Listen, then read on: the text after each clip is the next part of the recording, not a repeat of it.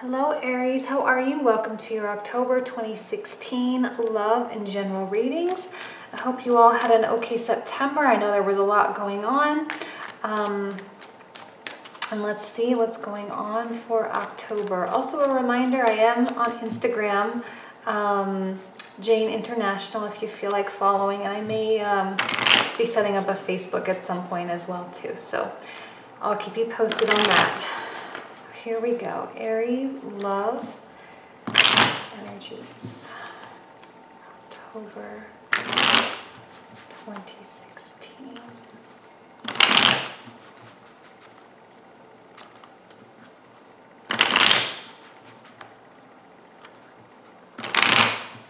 Okay, one more.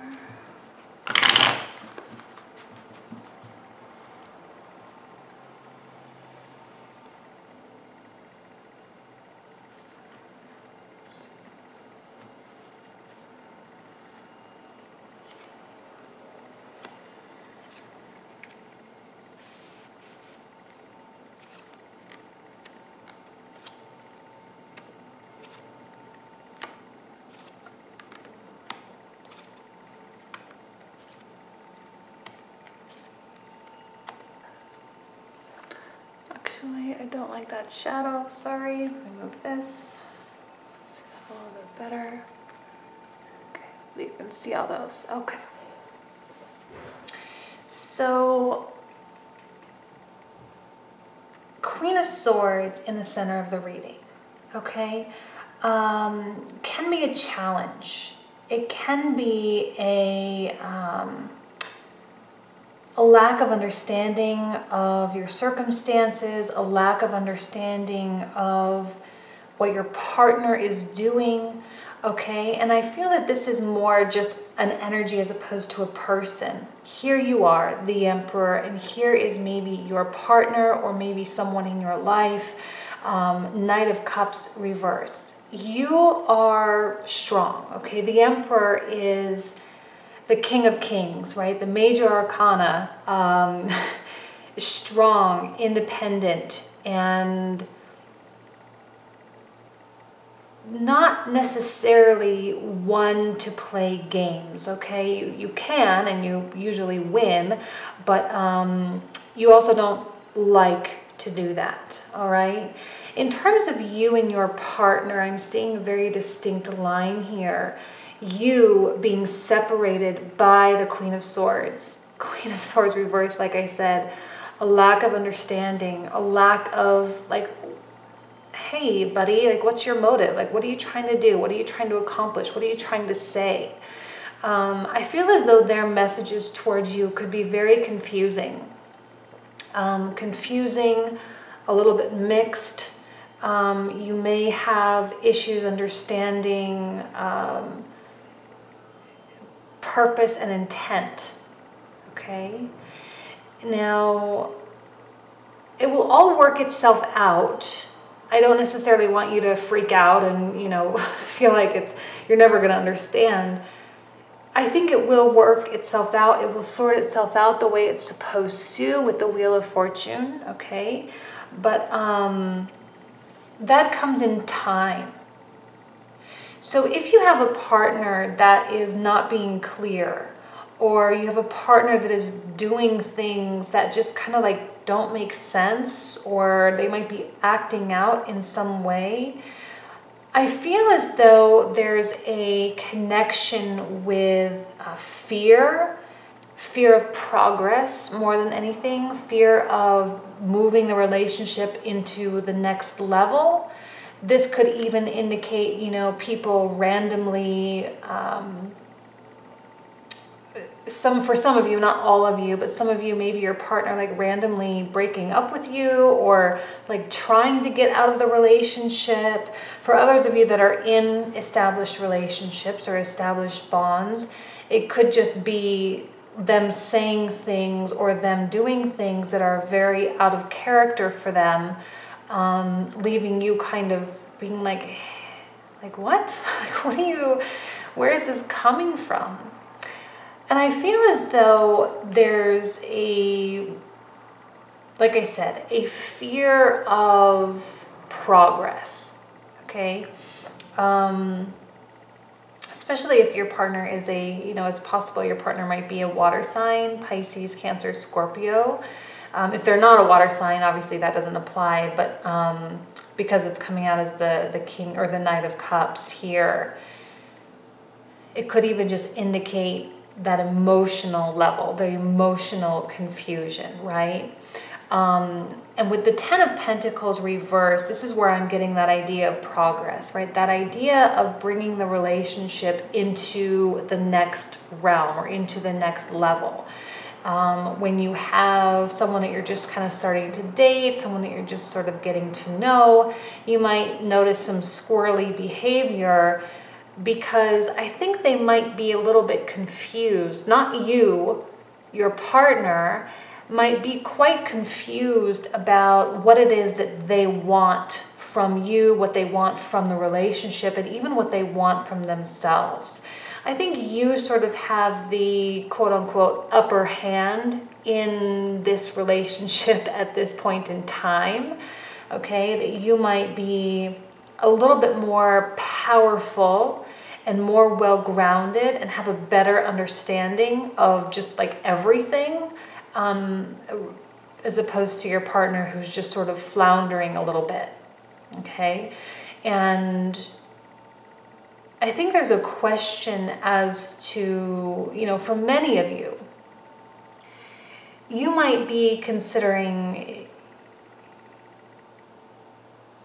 some of you may be considering whether or not this is the relationship for you, because obviously this person is just like too confusing to deal with.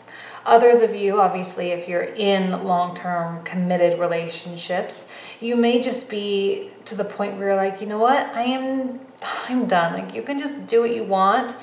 Come back to me. Come talk to me when you have something relevant to say, when you have something quality to contribute, because I just, like, I can't figure you out. I don't know what it is that you want from me. All right? And Ten of Wands reverse. You're not going to carry the load of this relationship. Why should you be the only responsible one? Why should you be the one that has to do the hand holding and be the one to bend and be malleable and to fix everything? And I feel like you're sort of abdicating that responsibility and saying, you know what, if you want this relationship to work, you need to put in the work. I can't be sitting here deciphering mixed messages, and like, that's not fair to me. You're a very independent person. The Emperor does not need anybody, right? The Emperor does not need a relationship to be happy. He's perfectly capable of being happy on his own. And not to say that you want to be on your own or that you don't want a relationship, but you don't need one to be a productive, quality human being, okay? And I feel that this like strategy almost, this like throwing your hands up and being like, you know what, dude, like you need to figure it out. This, like I said, this strategy, I feel like there's an element of victory here for you, okay? The Six of Wands. Putting the ball in their court a little bit and just kind of seeing how they handle it, seeing how they handle the responsibility and how they handle this like, I don't want to say expectation, but this like where they kind of have to grow up a little bit, because the Knight of Wands and the Emperor are not on the same playing field at all. I mean, Knights are youthful energies, they're adolescent energies, they're not fully evolved emotionally, mentally, in terms of like even the physical world, in terms of their wealth and finances and things like that. Like, they're not fully on par with the Emperor. So I feel that maybe some of you might be experiencing this mismatch. If you're totally single, this could really just be the state of your dating experiences right now. Like, just no one is being clear. People aren't being honest with you about how they really feel or what they really want out of their life. They could be dating you just to date you as opposed to because they actually really like you. And it kind of leaves you in a state of Queen of Swords like state of confusion and feeling unsure which is a frustrating energy for anybody, right? It's not necessarily the most welcome state of mind. But I feel that this experience in general will be quite, as odd as it seems, I feel like it might actually be productive for you, okay? Because now is a time where you can, I'm going to say something, and I hate saying this because it's not a good thing, right? In a relationship, it's, I think every relationship and family counselor out there would say, don't do this. But sometimes it just kind of happens naturally, okay? And I feel that this is going to be a natural occurrence and not something that you're vindictively doing or that you're doing on purpose.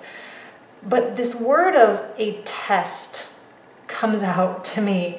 And that this situation, like I say, once you throw your hands up and say, the ball's in your court, it would be an interesting test for you. And I think it will give you clarity in terms of how your partner really feels about you, or how this person that you're dating, it's almost going to force them to think a little bit instead of just, like I was saying, flounder and just sort of go with the flow and not really have anything concrete that he brings to the table. And again, I don't advocate that. I don't advocate manipulation or anything like that. I don't feel that that is something healthy in relationships. But sometimes situations come up where, like I say, it's a natural test. It just kind of happens organically. And I feel that that's kind of how this is going to play out. You can just sort of let them do their thing, and they will either dig their own grave, or they will come out shiny and sparkly and awesome, and like you'll fall even deeper in love with them. Like it could go either way. And it just is the way it is, right? It's kind of in, like, it's their responsibility to, like, get things together. And Wheel of Fortune, if you've been watching me for a while, you know how much I love the Wheel of Fortune card, because it is that promise, okay? And it is a promise. It is a major arcana. It is an inevitability. It is a promise that you will understand the purpose, that you will understand the reason, and that also a promise that the universe will take care of it, right? The universe will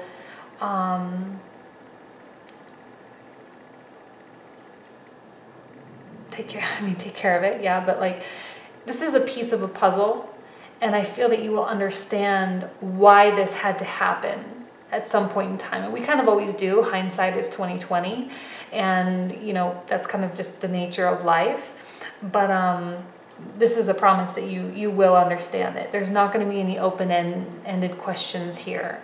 Why did they behave that way? Why did they do it? You will have the answer. Maybe not right now, maybe not tomorrow, maybe not next week, but at some point in time, you will have the answer as to why this little situation had to happen. I don't feel like this is really severe. I don't feel like this is like a huge deal. For some of you, maybe, if you have kind of a squirrely partner and they're kind of non-committal and not really like in it to win it, like I said, this is where they will dig their own grave. This is where they'll make sure it doesn't happen. And I don't feel like it's really going to affect you so much, right? I mean, sorry, bump the camera, but you have, opportunity here to either work things out or not. You have the opportunity for things to be great or not. And it's going to really be determining based on their behavior.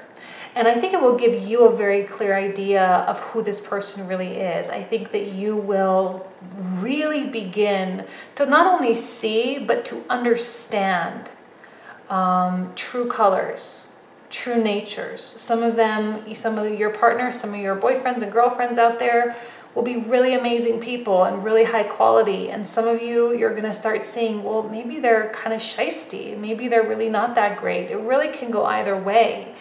And from there, you will be able to leverage the situation into something better. That's the promise of the Three of Pentacles. Leveraging your experience, your knowledge, the things in which you've lived, or the things through which you've lived, sorry.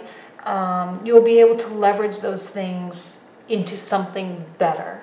Okay, so let me pull out some more cards. This is a very interesting reading. Like I said, it doesn't have to be always so heavy. I know we've had a couple of heavy months over the past couple of months, so maybe a lighter reading is best.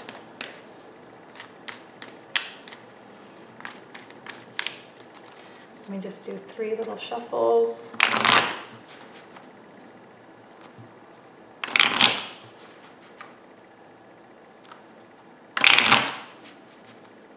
Okay.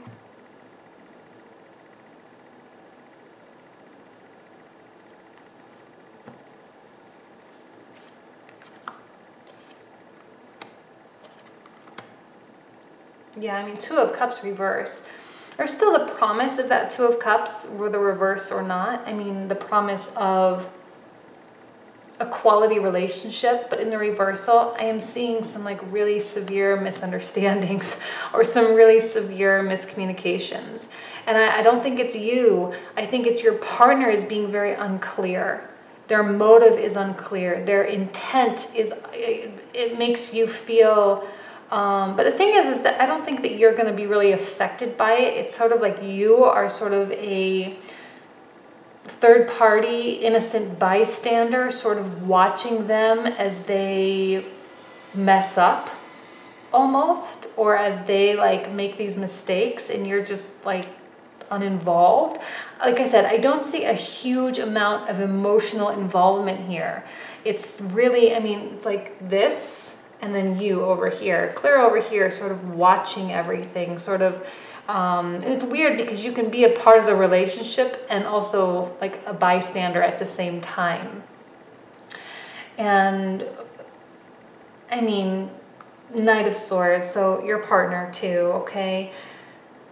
Whatever changes, I feel like their understanding of what's going on, and their understanding of like how ridiculous maybe that they're being, they're not going to realize quickly, they're not going to understand quickly, they're not going to make amends quickly. Like they're just not going to really get it. They're not good at maybe analyzing their own behavior, or, you know, really they're not very self-conscious. Not self-conscious in like the self-esteem way, but, you know, very self-aware.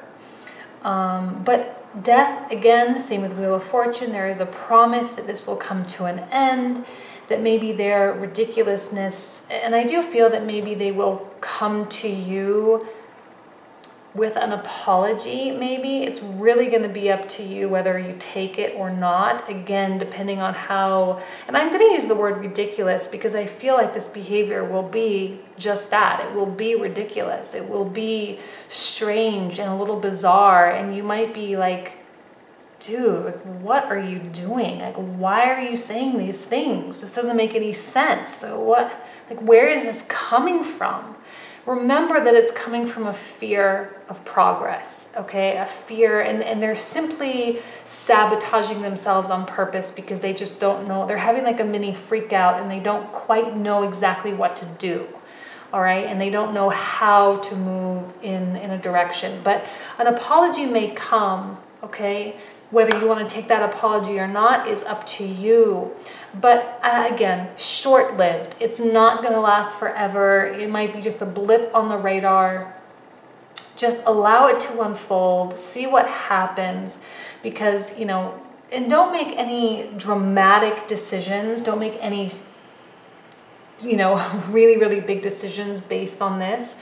Because we're all allowed to be afraid. We are all allowed to make mistakes. Sometimes you just need to make those mistakes and then you never make them again. So this point of ridiculousness and silliness and immaturity and lack of sensitivity toward you, again, I don't really feel like you're going to be affected. You're the emperor and you're just like, whatever, like, okay, fine, make mistakes, fine, whatever.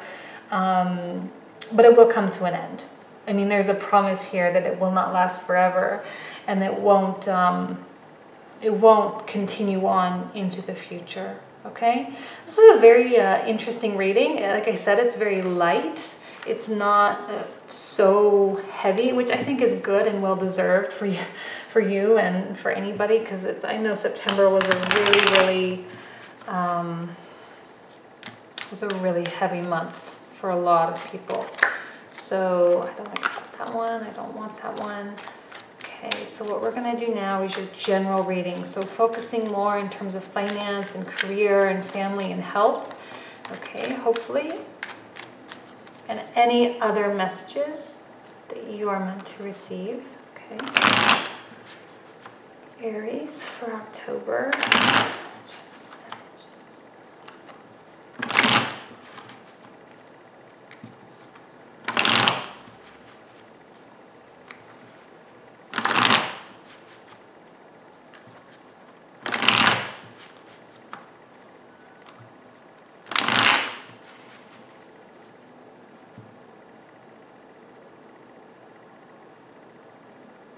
Actually, that top one.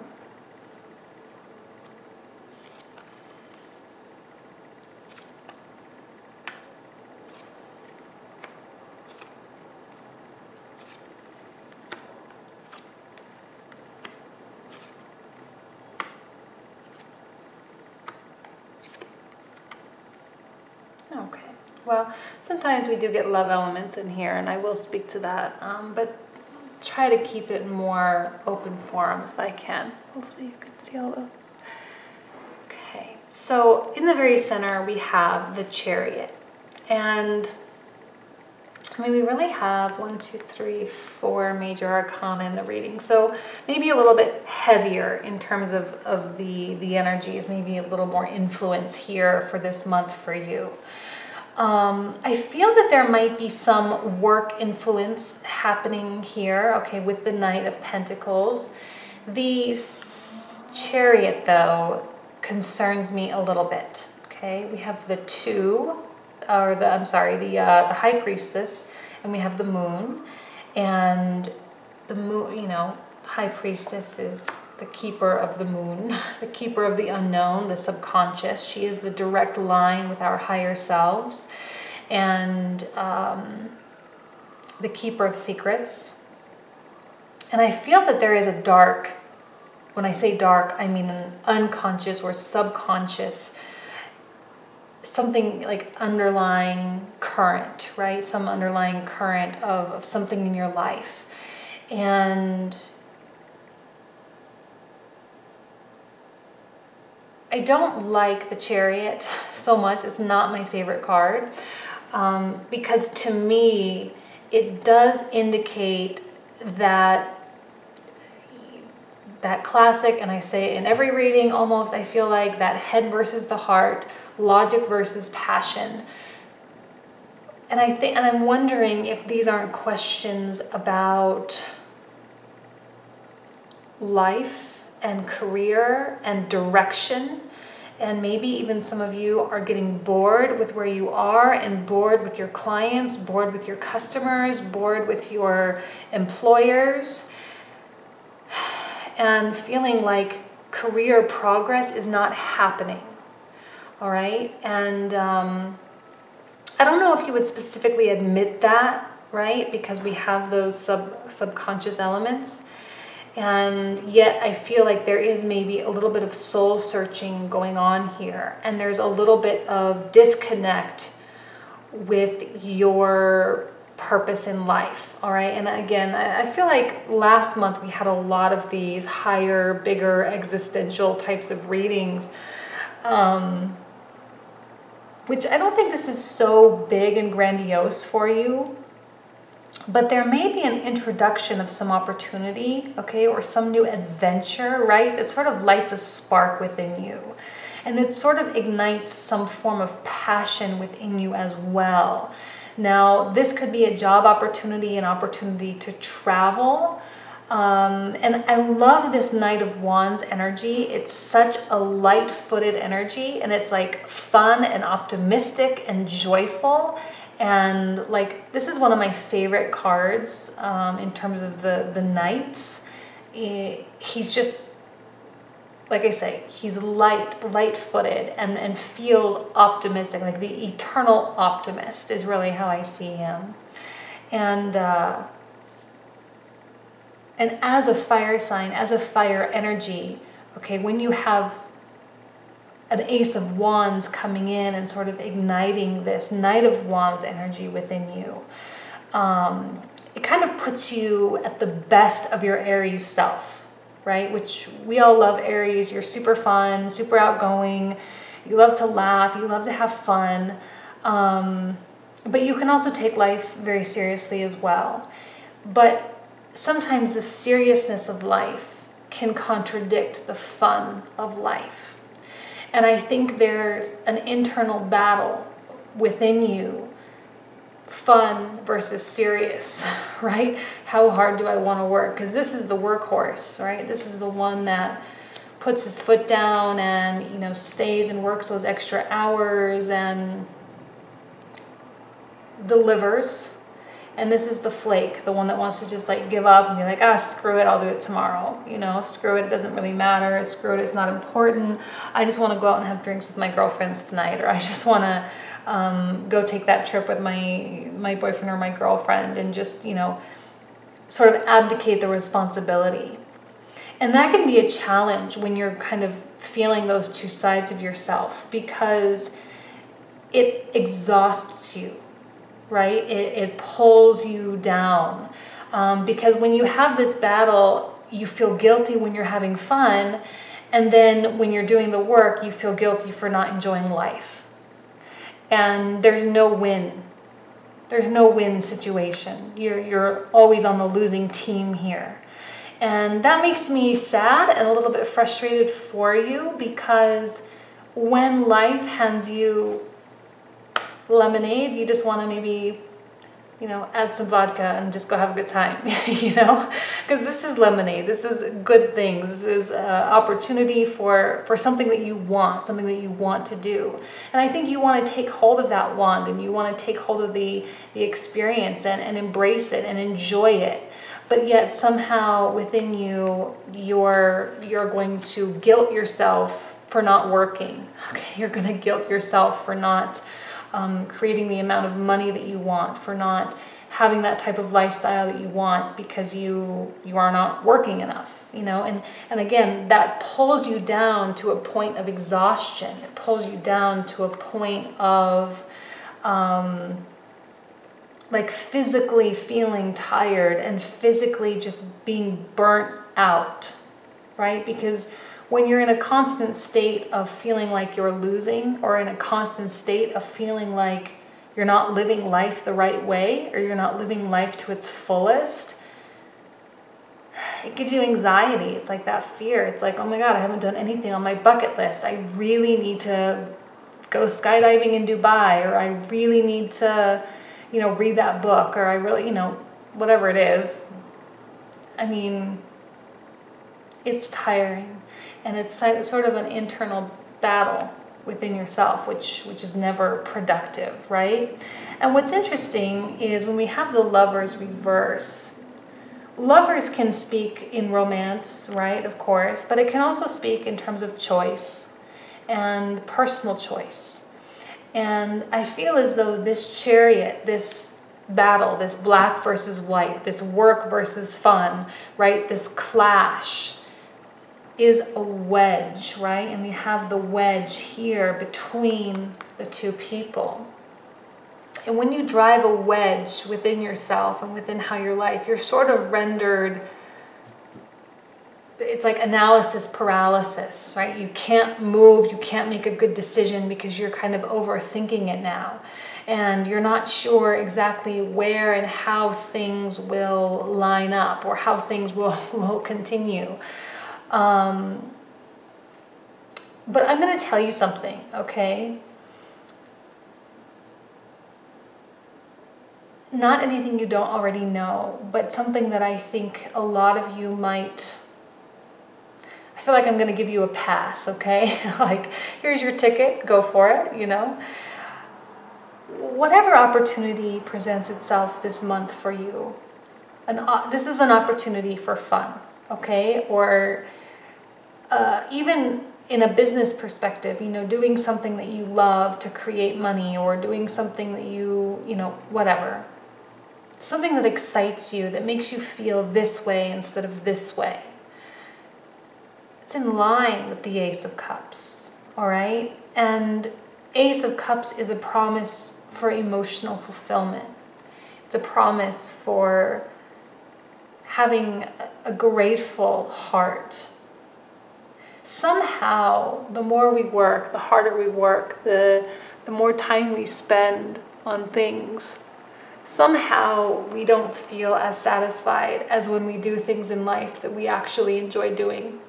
Like taking a Saturday to go to the beach, or to taking the few hours each night to read that book that you love, or, you know, to go for a walk when the fall leaves are changing colors and embracing the beauty of nature and feeling a part of something bigger, you know. And this is, I think, where you will find the joy and the solace in your life.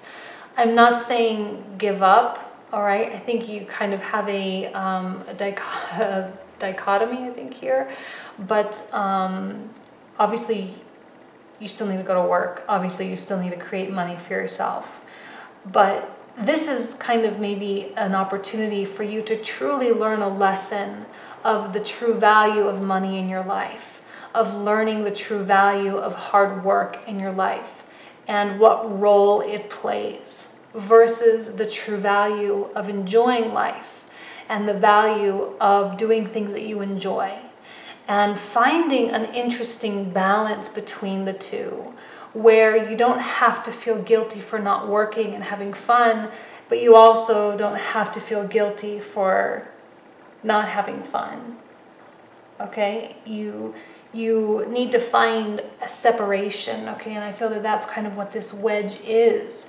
And like I said, this unconscious or this subconscious level, you might not recognize this battle happening within you right away. It might be very subtle, it might be very quiet. But if you come home at the end of the day and you're not doing things that you love to do, you know, this is interesting about time and how we spend our hours in our day. And when you're 85 years old and you look back on your life, you know, will you be able to say that you did everything you wanted to do? Will you be able to say that you lived life in the way that you wanted to live life? Some of you say, well, I need a private jet and a yacht in order to enjoy my life, so I need to work really, really hard now. Well, that's a personal choice. And if that's what makes you happy, then that's fine. But don't feel left out and don't feel guilty for working or for not having fun now. You know, it's a choice, personal choice, and getting really in touch with your personal beliefs and getting in touch with the things that you truly value. Do you truly value time with your family, or do you truly value time at your office? And it's okay either way, whatever you really truly value, just go for it and don't feel guilty for not doing the other thing. Okay? Okay. Interesting reading.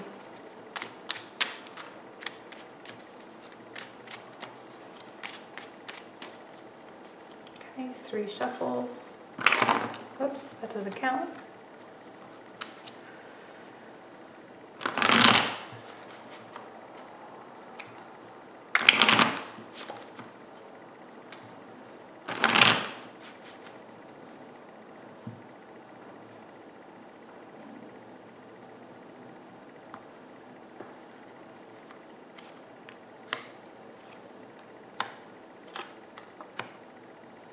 The universe will be very generous to you, okay? Getting those values in order, getting those values straight, getting, you know, how you really truly want to live your life, getting that figured out, getting that in order, and embracing the opportunities that are presenting themselves to you this month or in the next upcoming couple of months, the universe will repay you, most likely in ways that you cannot even begin to imagine. What's interesting is this state of this Queen of Swords state coming in. Again, there's some more overlying energy of being unclear. Sometimes you don't know that something is an opportunity, all right? Sometimes you don't know what things will come. Sometimes all you need to do is start taking a few little steps. And, you know, I don't know why I'm reminded of that old movie. I know they made a new one, but I grew up with the old one, The Lion, the Witch, and the Wardrobe. I know it was a book and everything. But when, you know, they found the pathway in the wardrobe, and, you know, it just took a little bit of curiosity, right? It just took a little bit of wondering what it would be like. And, you know, sometimes life brings you magic and brings you magical moments, and they're always there. Those moments are always there. Those opportunities are always there. And sometimes, you know, you don't always have to know, and you don't always have to understand what will come of it. If it's not completely in line with your big, you know, life purpose and your big life journey and all of that, it's okay. You know, and I feel this card for me goes in two different ways. Sometimes it can be a very positive card, which is not normal. Normally it's a more of a negative connotation. However, when I first pulled this card out, it gave me the positive connotation like right away. And I feel like there's a bad habit happening within you where you become so consumed with work, or on the other side, too consumed with having fun that you're not taking care of yourself, right?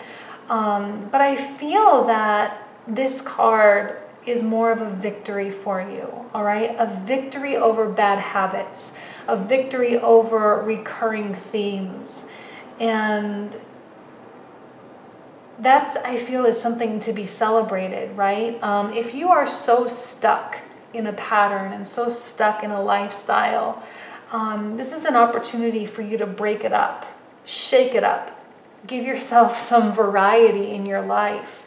And even though you might not understand it entirely, I do feel that there is good, and it's weird. I don't always see this card as being positive, but I'm definitely like, I'm feeling joy for you. I'm feeling happiness for you and excitement for you, because I think there's something coming that will sort of alleviate this frustration and alleviate this like feeling totally broken and feeling totally exhausted, and that you will find joy and love in your life doing something that you really truly love. Not that you're totally going to quit your job and, you know, not be making money or anything, but that your life can take a very interesting turn, a turn for the better. All right, and I'm excited for you. And don't overanalyze. You don't have to overanalyze it. Just let it come, let it unfold naturally, and it will. Okay. So that's it, Aries, for you. Thank you so much for watching, and hopefully I will see you next month for November's reading. Thanks. Bye.